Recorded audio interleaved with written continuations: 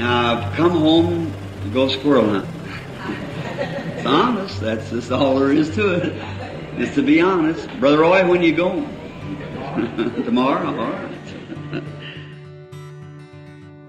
I guess Charlie's going to have to put up with me, him and Nellie and them down in Kentucky now for a day or two to squirrel hunt. So I'd rather miss any other kind of recreation than come here on about the middle of August and go squirrel hunting with Charlie and Banks and all of them. It's kind of a traditional thing.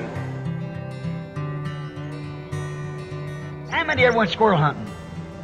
Oh my, what part of Kentucky you from anyhow? And there's no hunting like it, nowhere at all.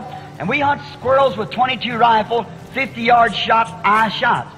And we just don't get too many squirrels, but we have a great time when I go on vacation. So, give me a 22 rifle in the middle of August and I'm at home. How the Lord speaks out there. So, for days before we have the service, I constantly pray, go to the woods, take in my pocket, tell the wife, I'm going out squirrel hunting this morning. And I put a pencil and a tablet of paper in my pocket.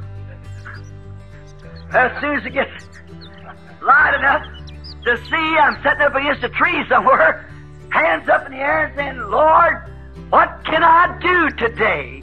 What will you give me for your children?